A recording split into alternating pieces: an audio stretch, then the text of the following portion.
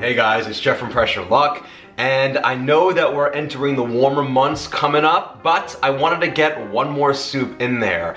Mostly because I went to the supermarket during this whole thing and I saw some gnocchi and I was like, I am gonna make that soup already, just for you. You, and you. I was saying that to Banjo, and Richard. So if you go to this certain chain restaurants, you'll have known that I made this other soup, my version called spinach and sausage soup, something called some Zuppa Toscana they make there.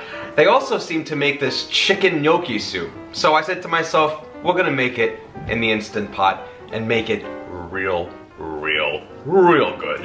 Not some like chain restaurant type quality, we're talking the highest end home cooking quality. The only thing easier than making this soup is slurping it up. And whether it be on a regular spoon or with a giant serving spoon, it doesn't make any difference. Guys, let's go right to the Instant Pot and make the most amazing creamy chicken gnocchi soup ever. And if you don't know what gnocchi is, you're gonna learn during this video. You'll see. It's very simple, very delicious, very light. Let's go. Alright, so let's begin with our prep work and get that all out of the way. I want to start with a large Spanish or yellow onion and dice it up. 2 medium-sized carrots, peeled and diced. And then from a stalk of celery, let's take 3 ribs, so that it looks just like this, nice and diced. And then you see those leafy tops within your celery stalks here, including the center pieces here. Let's rip those off and let's reserve those for later. Alright, so now let's talk chicken. For this recipe, I like to use a whole young, fresh chicken. It's about, you know, really, they're gonna say between 3 to 5 pounds each one of them, but a lot of that weight accounts for the bones and the skin and all that stuff. You can also totally use boneless, skinless breasts and thighs if you wish instead. However, by pressure cooking with the skin on the chicken, as well as the bones and the cartilage, it's gonna create a richer flavor and color in the soup for this one specifically, which I enjoy. But you can use whatever you want. Also, if you do have a whole chicken like I do here, make sure you cut it up into pieces. The breast is still whole instead of half, that's fine. If you don't feel like doing this yourself, typically your butcher in your market will do it for you. Just ask nicely, a kind word goes a long way. No, don't be clucking rude to people. Alright, now we're gonna go to the Instant Pot and we're gonna add in 4 tablespoons or a half a stick of salted butter. Alright, now we're gonna come down to the Instant Pot and hit saute and adjust so we're on the more or the high setting. And once our butter's melted and bubbling, we're going to add in 8 to 10 ounces of pancetta that's diced up or some diced bacon. And this is optional, by the way. You do not have to add the pancetta or bacon at all. You can skip this step if you wish, but I like to add this to the soup. I think it gives it some extra rich, bacony flavor. And if you do use bacon, I would suggest using about half of a pound or so and just cut it into small little bits before you throw it into the butter to cook it up. And we're gonna do this for between 6 to 8 minutes. It really depends on how thick your bacon is or how cubed. And every so often, just stir around the pancetta or bacon in the pot to make sure it gets nice and even cooking. Alright, and once we're looking like this in terms of color, we are good. Let's take a slotted spoon and place all of our pancetta or bacon into a paper towel lined bowl. Alright, and there we go. Now we're just gonna let this rest in the bowl for the time being. It's gonna crisp up a little bit more as it stays cool. Now let's go back to the pot and add in our onion, celery, and carrots, or our mirepoix if you want to get all fancy. By the way, leave that grease from the pancetta in the pot. If you didn't use the pancetta, you'll have the butter that you melted. Alright, and let's saute our veggies. And you'll see, as soon as you add this, it's going to smoothen the bottom of the pot out. We can deglaze a bit. That's exactly what we want. So when you had all those brown bits in there earlier from the pancetta or bacon, it's going to come up nicely with the veggies. And we're gonna let our veggies saute in the pot for about another 3 minutes. Alright, and after 3 minutes of our veggie sauteing, we're gonna add in 1 tablespoon or 3 cloves of crushed or minced garlic. And then let that saute with the veggies for another minute. And after a minute of our garlic sauteing with our veggies, we're now gonna add in a half a cup of sherry wine. You can use cooking sherry, that's fine. And now let's make sure we really scrape and deglaze the bottom of the pot. It should be nice and smooth and clear of anything. You see that when I do that? Nice and smooth and clear, not browned at all. And we're gonna let all of our veggies bubble together now in the sherry for about another minute. If you don't want to add the sherry, you don't have to add the sherry, but it creates such extra rich flavor to this soup. And you know me and my flavors. Alright, now I want to add in 5½ cups of chicken or garlic broth, whatever one you want to use. And if you didn't use sherry, add 6 cups of broth to make up for the difference. As well as some seasonings, and that's going to be 1 tablespoon of seasoned salt, 2 teaspoons of pepper, 2 teaspoons of dried thyme, and a teaspoon each of oregano and Italian seasoning. Let's put that in there, and let's stir that up. And now I'm going to add in my chicken. Alright, put that in there. Make sure it's nice and submerged into the broth. Wash your hands after touching the chicken. Alright, that's perfect. And now we're ready to put our lid on and pressure cook. I'm going to secure my lid, make sure the valve is in the sealing position. Now we'll come back to the control panel and we'll hit the cancel or the keep warm cancel button, and then hit the pressure cook or the manual button. We want to go for 10 minutes at high pressure, and that's it. And now that we're done, we're going to finish with a quick release. And the pin just dropped, so I'm going to take my lid off. And there's my chicken looking nice and hot and cooked. Now I want to take some tongs and remove my chicken from the pot and place it in a bowl for the time being. Alright, I'm just going to leave our chicken to cool for a few minutes, and then I'm going to shred it up. And if your chicken has skin and bones like mine does, well then remove the skin and the bones and the cartilage and just keep the chicken meat. Okay, now I want to bring my pot back to a boil, because guys, we're going to add some gnocchi.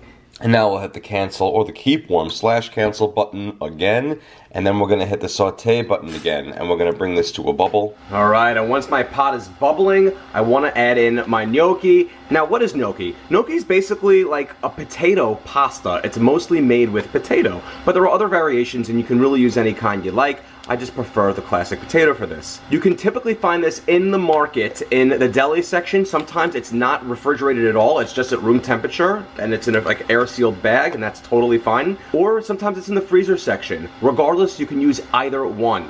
And into the bubbling soup you go.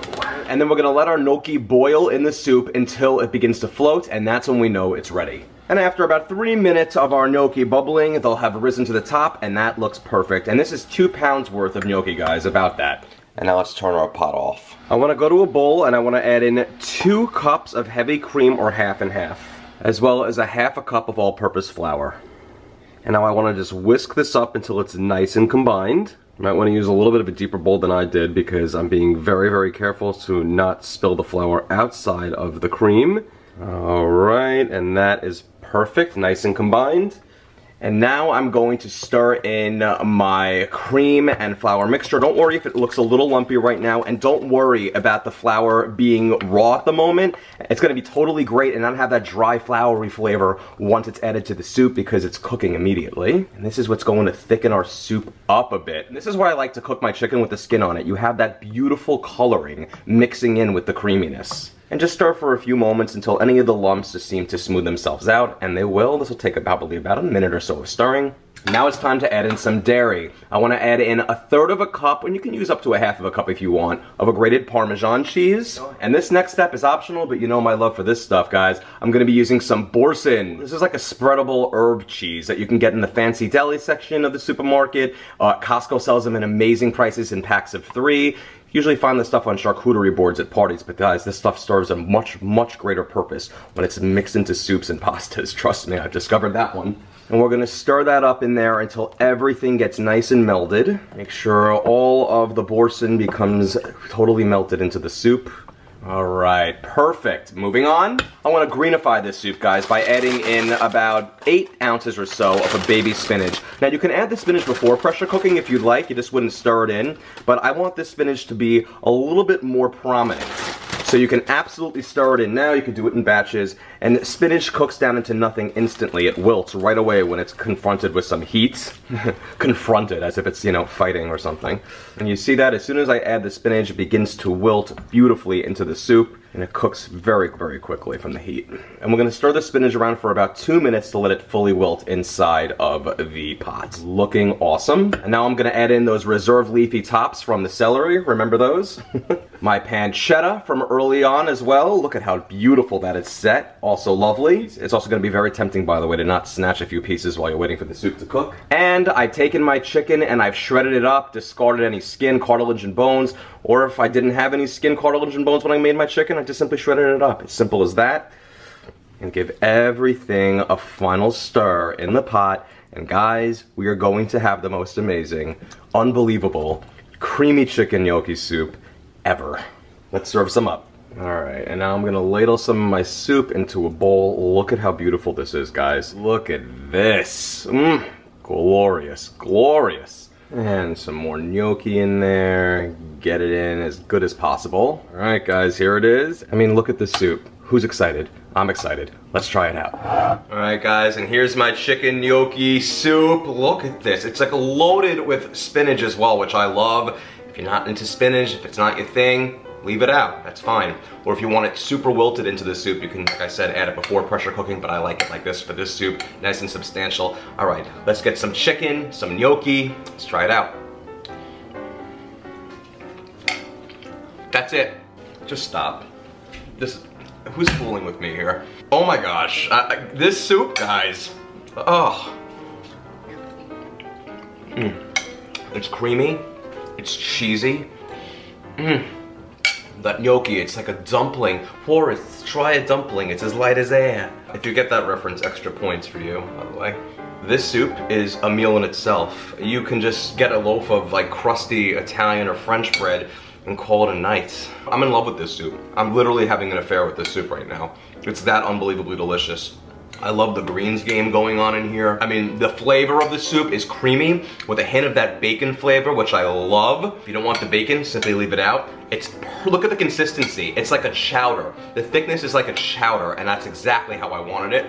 It's all about that cream and flour slurry at the very end. It's wonderful what it does. The chicken couldn't be more tender, more melting in your mouth delicious. The gnocchi's perfect, the greens are perfect, the bacon's perfect, this soup is perfect. Creamy chicken gnocchi soup right in your Instant Pot. Guys, if you enjoyed this video, check out pressureluckcooking.com. That's my website. All my recipes live there. You can check out all of them. And if going to a website for a recipe ain't your cup of tea, good news for you, Bubble Luck. I have a cookbook. The step-by-step Instant Pot cookbook, guys. 100 spectacular recipes, each and every one with step-by-step photos and a final shot of what each one should look like. Guys, this book promises to be one of the best that's gonna be in your collection. Definitely check it out anywhere books are sold. Go to facebook.com/pressureluckcooking and like that page for new updates. You definitely don't wanna miss out on that. And of course, subscribe to me on YouTube, Pinterest, Twitter, and Instagram. Guys, thank you so much again for watching, and when you make a bowl of this chicken gnocchi soup,